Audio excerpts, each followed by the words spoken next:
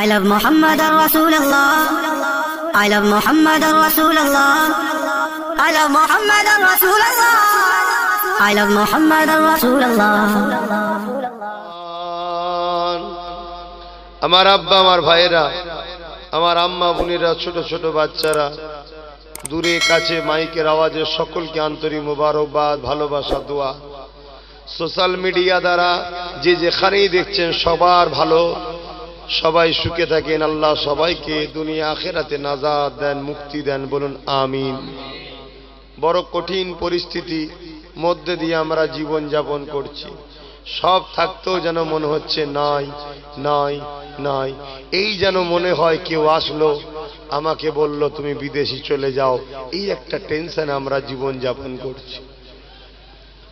Tension না করে এর সমাধান কি আছে সেটা ভাবুন। টেনশন করে করে আরো জড়ো হয়ে যাবে।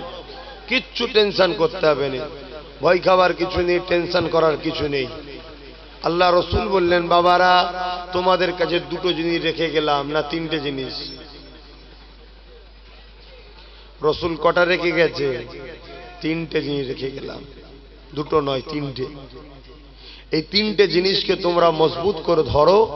আমি রসুল বলে যাচ্ছি, তোমাদের দুনিয়া আখেরাতেও কোনো চিন্তা থাকবে না। জোরে বলুন সুবহানাল্লাহ। সাহাবারা জিজ্ঞাসা করলেন, ইয়া রাসূলুল্লাহ, হাবিবাল্লাহ, কি জিনিস হুজুর?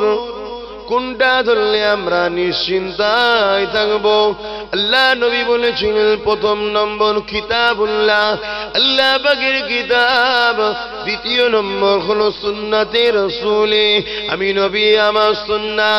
তিন নম্বর হলো ওয়া আহলে বাইতি, আমি রাসূল, আমার খানদান, আমার পরিবার, আমার আহাল, এই তিনজনকে ধরো। আমি রাসূল জানিয়ে দিই, কোনদিন দুনিয়া আখিরাতে তোমাদের অসুবিধা হবে না।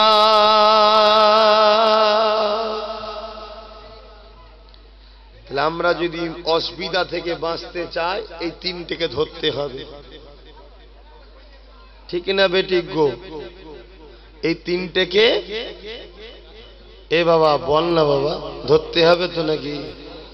ছেড়ে দিয়েছি, ভুল করেছি, এবার ধরতে হবে তো নাকি? সময় কারো ইন্তজারে থাকে না, খিদেই পেট জ্বলছে, সেই অবস্থায় এসে উঠে পড়েছি। কথা বুঝছেন না? সময় কারো অপেক্ষা থাকবে না।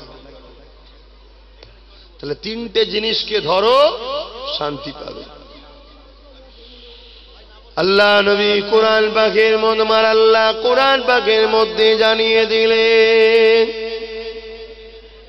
এ দুনিয়ার মানুষেরা, আমি আল্লাহ তোমাদেরকে সৃষ্টি করেছি, তোমাদেরকে দুটো হাত দিয়েছি, তোমাদেরকে দুটো পা দিয়েছি, তোমাদেরকে দুটো চোখ দিয়েছি, তোমাদেরকে দুটো কান দিয়েছি, তোমাদের জবানে কথা দিয়েছি, তোমাদের রক্ত দিয়েছি, তোমাদের শরীরে যৌবন দিয়েছি, তোমাদেরকে ক্ষমতা দিয়েছি, তাকত দিয়েছি। ওরে আমার বান্দা বান্দি রে, এসব কিছু আমি দিয়েছি, তোদেরকে এত সুন্দর করে বানিয়েছি, তোরা আমি আল্লাহ আমার দাসত্ব করবি, আমি আল্লাহ আমার ইবাদত করবি, আমার নিয়ামত তোরা নিবি, ভোগ করবি, আনন্দ ফুর্তি করবি, আর আমার দাসত্ব করবি। যদি করিস, আমি আল্লাহ পাক দুনিয়াতেও তোদেরকে সম্মানিত করব, আর আখিরাতেও আমি আল্লাহ তোদেরকে চির শান্তির জান্নাত দান করে দেব।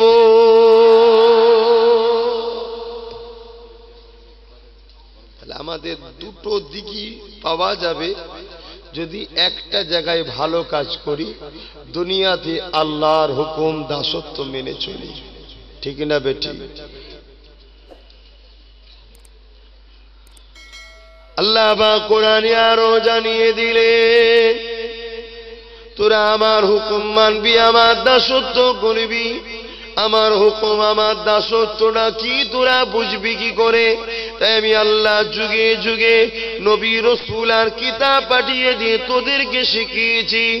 এ আখিরি জামানার মানুষেরা, আমি আল্লাহ তোদের জন্য কোরআন শরীফকে তোদের গাইড বুক হিসাবে পাঠিয়েছি, আর হযরত নবী মুহাম্মদ রাসূলকে আমার দোস্তকে তোদের জন্য পথ প্রদর্শক নবী রাসূল পয়গম্বর মেসেঞ্জার করে পাঠিয়েছি। তোরা আমার নবীকে ফলো কর। আমার নবী কোরআন অনুযায়ী যেভাবে ট্রেনিং দেয়, আমার নবী কোরআন অনুযায়ী যেভাবে শিক্ষা দেয়, ওইভাবে তোরা চল। আমি আল্লাহ আমার নবীকে তোদের জন্য ওসওয়া করেছি, মডেল করে বানিয়েছি। তোরা আমার নবীকে ফলো কর। আমার নবী যা করে তাই করবি। আমার নবী যেভাবে নামাজ পড়েছে এইভাবে পড়বি। আমার নবী যেভাবে রোজা রেখেছে এইভাবে রাখবি। আমার নবী যেভাবে হজ করেছে এইভাবে করবি। আমার নবী যেভাবে ব্যবসা করতে বলেছে এইভাবে করবি। আমার নবী যেভাবে মেয়ের বিয়ে দিয়েছে এইভাবে তোর মেয়ে বিয়ে দিবি। আমার নবী যেভাবে গায়ের মুসলমানের সঙ্গে সম্পর্ক রেখেছে তোরাও ওইভাবে রাখবি। আমার নবী যেভাবে রাজনীতি করতে বলেছে ওই রকম ভাবে তোরা করবি। কেননা কোরআন আর রাসূল পুরো মানব জীবনের সমস্ত সমস্যা সমাধানকে দেখিয়ে দিয়ে আল্লাহ নবী শান্তির রাস্তা দেখিয়েছে।